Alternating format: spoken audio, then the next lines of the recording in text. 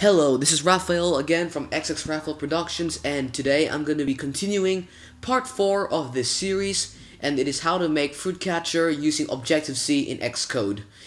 Now, so far our app, we have successfully made the fruits start to fall, and when we tap on our screen, the fruits start falling, and when they hit the floor, they will regenerate all the way at the top of the screen. Now, that is not yet the finished product, however. We still haven't coded our basket to move, and we haven't yet designed our lives to decrease when our fruits hit the floor. And also we need to set up our scoring system and our high score system as well. So let's simply, right now we're gonna code lives left and our scoring system. And probably in part 5 we might code the basket to move and our high score. So let's jump right back into Xcode to continue. So we're gonna hit stop right now, as that is I'm just simply showing you the finished product. And let's go over here to our integer, and we are gonna declare a new integer, and this will say int, and let's call it lives decrease. So this int that we just declared is gonna play a huge role in the lives left label that I demonstrated earlier, where once a fruit hits the floor, obviously it will go down to lives 9, and when it hits 0 lives, it is going to be game over. So again, you can call your integer whatever you wish. I just called mine simply lives decrease so that I can so it's easier to distinguish. And then in our method, so we're gonna go over here underneath our parentheses, and this is going to say hyphen open bracket void close bracket lives decrease method. So this we will copy and paste. So with Command C, we're gonna go to gamecode.m or whatever you call your implementation file, and we're gonna go underneath here and paste it on top with Command V. Now this is going to we're gonna code what we're gonna be coding what it does in this method. So let's do lives decrease, because that is what my integer was called over here.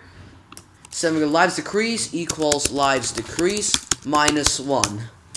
Now, this is saying take 1, it's saying subtract 1 out of lives decrease. So we're going to go to our view did load and do lives decrease equals 10. Now, we set this to 10 because, look, in our main.storyboard, we have originally 10 lives. So what we want is this to be 10, and then this will subtract a life each time. So we're gonna output that onto our label. So we're gonna do lives left, because that is what I called my UI label. Depending on what you called your own label, you might need to correct it to match with that. But I called mine lives left, so that's what I'm using for this. So lives left equals text equals bracket and a string space string with format, and then colon. We're gonna do @ 2 open speech marks, comma, lives decrease, and close bracket and a semicolon. Now in here we're gonna do lives left colon, and now we cannot do 10 because we cannot do 10, so we need to do %i. We're not going to we're not gonna put in the number here. We're just gonna do %i, and then which will represent this integer. So make sure everything's correct, and you should not receive any errors. Now we want it to actually happen. So we want to code it so that when our fruit touches the floor, this code will run and our lives will decrease. So we're gonna go back to our fruit movement method. So this is where we coded our fruits to touch the floor. So it says here fruit 1 to frame colliding with grounded frame, which is the floor. We're gonna do bracket self space, and this will say whatever we call our method, which is lives decrease method. So yeah, now we're gonna copy and paste that on all fruits, so all if statements. So yeah, this might be a little bit confusing, but I will describe it all in detail as the video goes on. So we're gonna click play, and let's build and run and see our app so far. So build succeeded. Oops, a simulator. Let's click play and let's start our game. So pay attention to the label now. Oops, our thing has... Okay, so as you see right now, we have a breakpoint. So we're gonna go over to our debug and click deactivate breakpoints, and let's try that out again.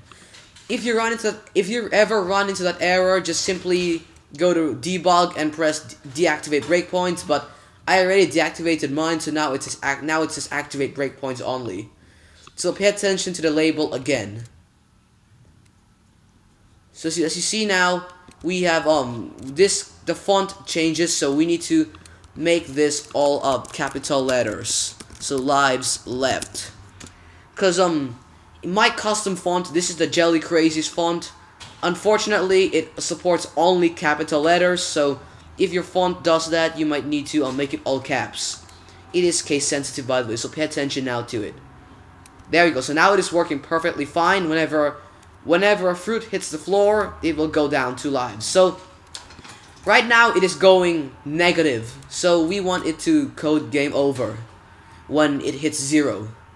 So let's simply click stop, and we're gonna add in gamecode.h, and we're gonna add in a new method, which is gonna be our game over method. So do hyphen open bracket void close bracket game over, and then this will be a semicolon. We're gonna copy that into our gamecode.m, and we're gonna copy and paste it anywhere on the top. So copy and paste it underneath our implementation, and then whatever you call your implementation file. So our game over, we are going to invalidate our timers here. So go over to our touches began, which is this code over here. This code will run whenever we touch the screen. So we're gonna do / code runs when we touch the screen. Now we called our timer timer fruit movement. So we're gonna go over here to our game over and do timer fruit movement invalidate. So this will invalidate the timer and make it stop moving ever again until we restart the game. So what we want to do now is to go into our lives decrease method, and we're gonna go make an if statement. So we're gonna do if lives decrease equals 0.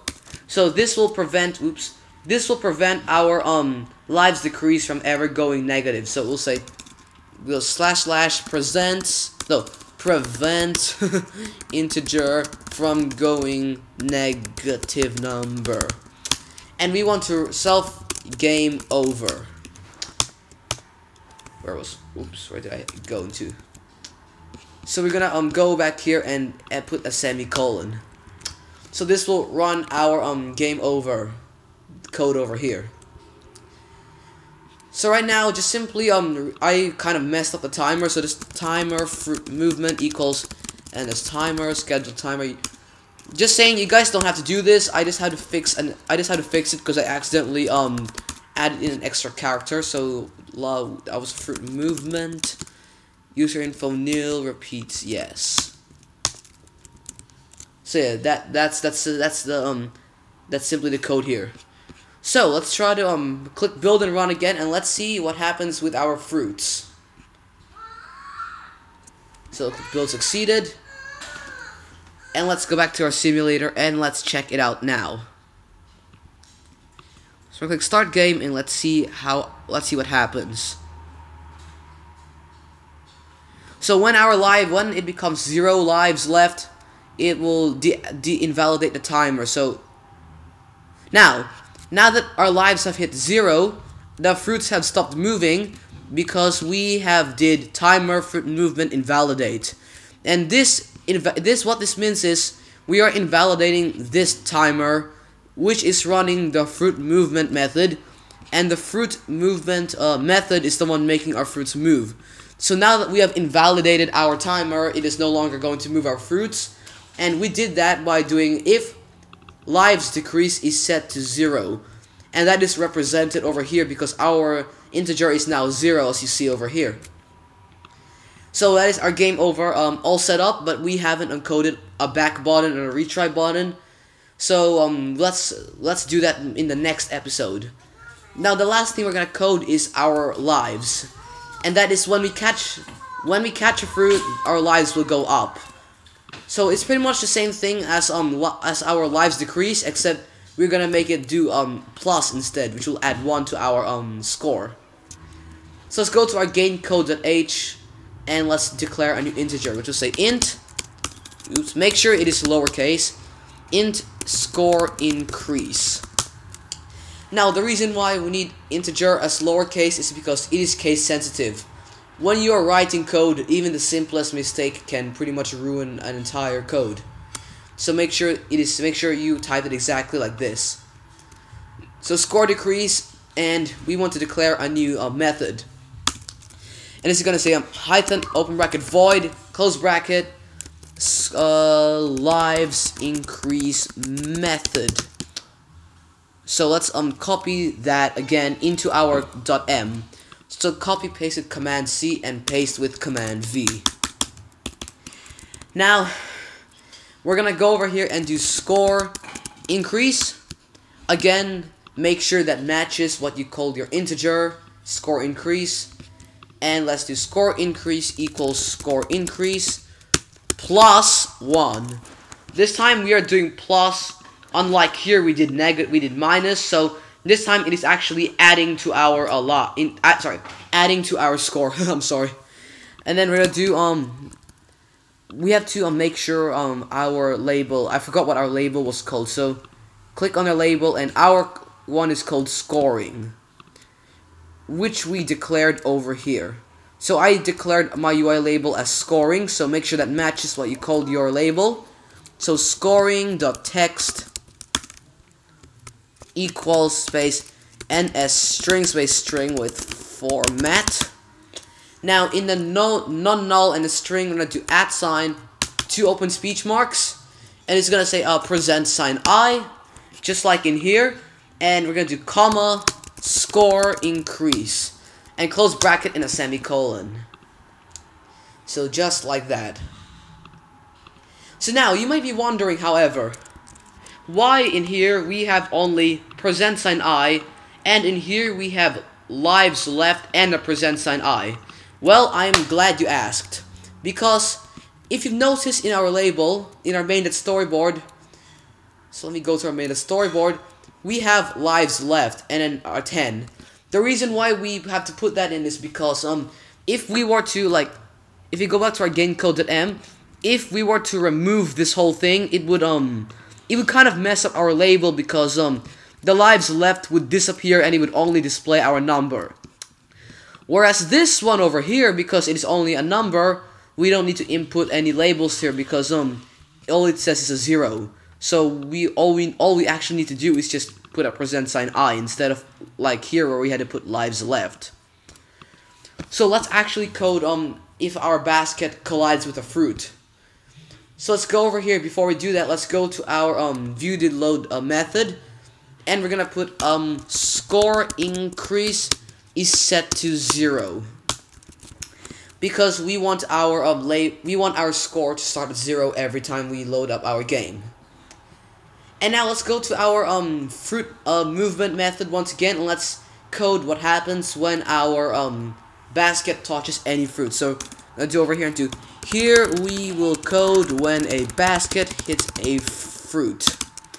And now we're gonna do if statements. So we're gonna do if cg rect intersects rect, and this will say a basket dot frame fruit 1 dot frame. This will say self, and we're gonna do lives increase method, and then bracket in a semicolon.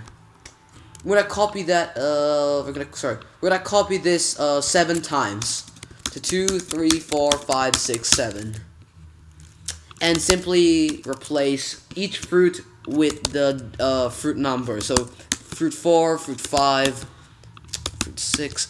Oops, and a fruit 7. Just like that. And now we want to copy as well our fruit 1, because we want our fruit to respawn in the location it used to be in. So simply copy this again and put it in fruit 1.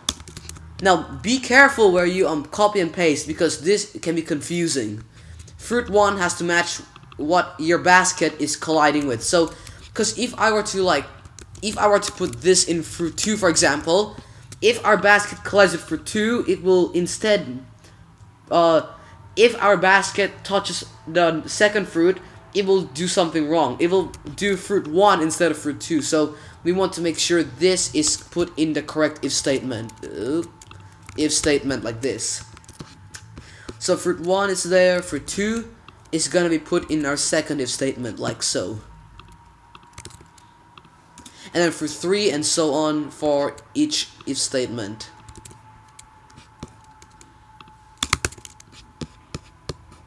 So let me simply do all that first. Where did my if statement? Because so fruit 4, fruit 5, fruit 5, fruit 6.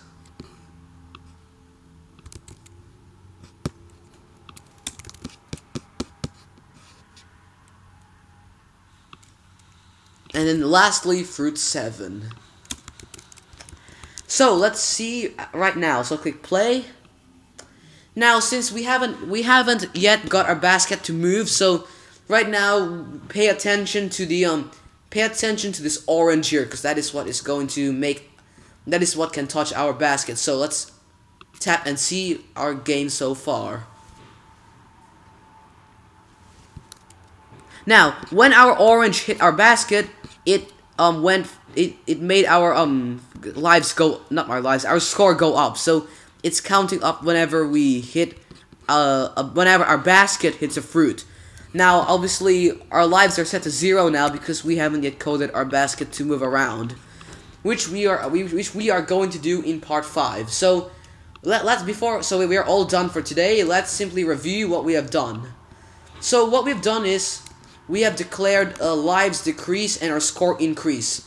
These integers play a large role when it comes to those two labels, where lives decrease plays a role when it's decreasing the number of lives that we have, and our score increase is unlimited. So obviously the higher score you got, the higher high score your score is. Then we've also declared our methods, lives decrease, game over, and lives increase method, which we copied and pasted over here on the implementation file, and we have coded what happens with those methods. So for the game over, we have made our timer fruit movement invalidated so that our fruits will stop falling onto the floor. And then we did our lives decrease, which is saying minus or take away 1 each time our fruit hits the ground, which we've coded over here. It is saying self-run lives decrease method. So, thank you all very much for watching. This is part 4 finished, and part 5 we will be doing our basket to move around, and we will set up our high score. So we are almost done, everyone. We just need to polish a few more stuff, and then we have successfully finished Fruit Catcher. So hit the like button and hit subscribe, and follow me on Twitter if you want more updates. And also don't forget to check out my games in the App Store as well. I have made a tutorial about it a few days ago on how to submit an app to the App Store, and I've also advertised my games on that video too. So again, thank you all for watching.